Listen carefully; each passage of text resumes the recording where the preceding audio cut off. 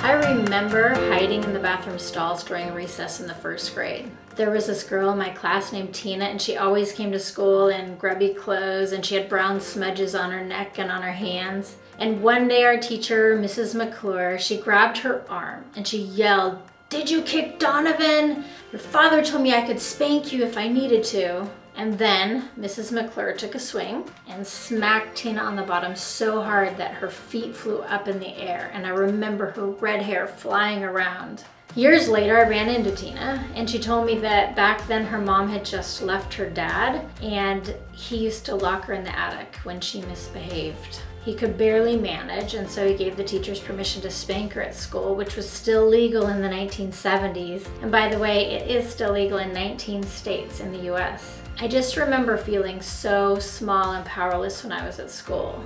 And I was born into what might be called privilege and opportunity.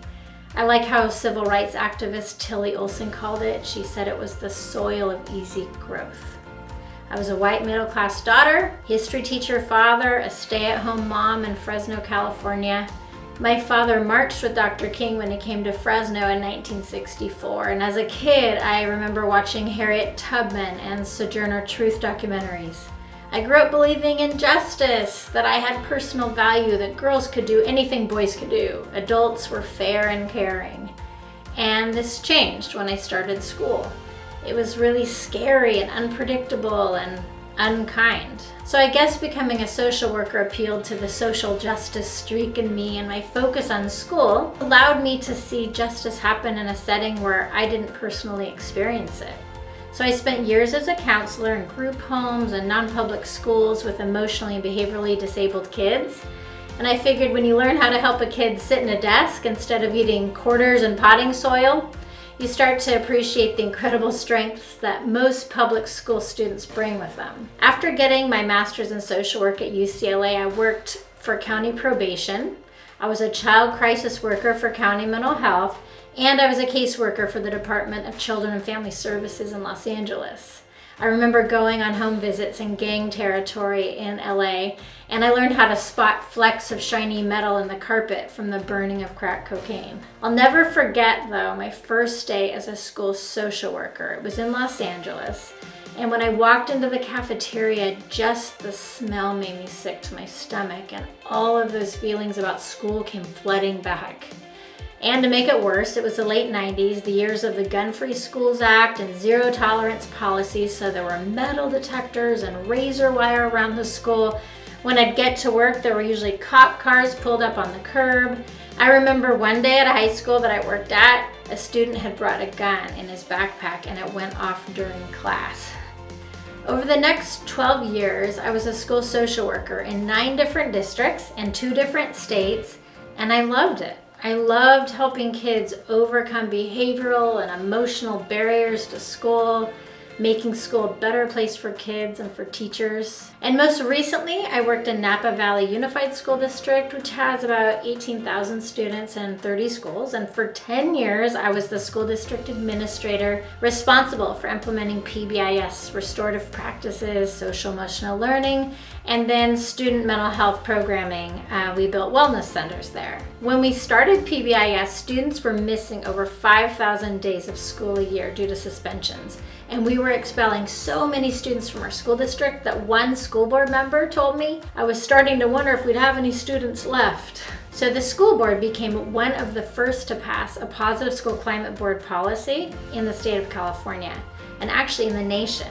It required all 30 schools to implement PBIS, social emotional learning program, and restorative practices.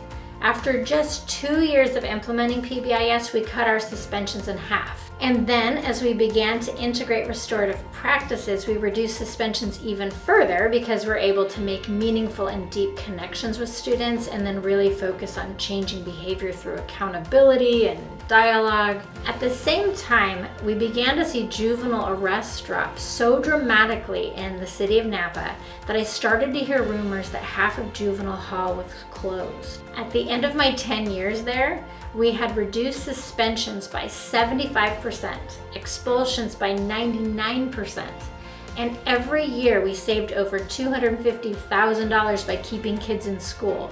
In California, schools are funded by an average daily attendance. Our district was recognized by the California State Superintendent for having one of the most significant declines in suspensions and expulsions, and at the same time, we earned some of the highest school climate scores in the state. School climate surveys measure things like caring relationships, safety, violence, bullying, school connectedness. And it wasn't just 1 or 2 schools, it was all of them. All 30 schools scored between the 97th and 99th percentile in the state of California year after year. So I'll tell you, it's one thing to do a program for a year or 2, go a mile wide and an inch deep. It's a whole other thing to implement in deep and long-lasting ways, to change people's habits and hearts, to go a mile wide and a mile deep. I want to teach you how to do that for your students, for your schools. We need to make school a better place for all children, but especially those like Tina. Every kid should be in a predictable, safe setting where they're treated with dignity and respect and where someone believes in them. By creating a positive environment that has clear expectations, it's focused on relationships and belonging, and is chock full of encouragement and engagement, we can make classrooms a safe, positive place and help all students succeed.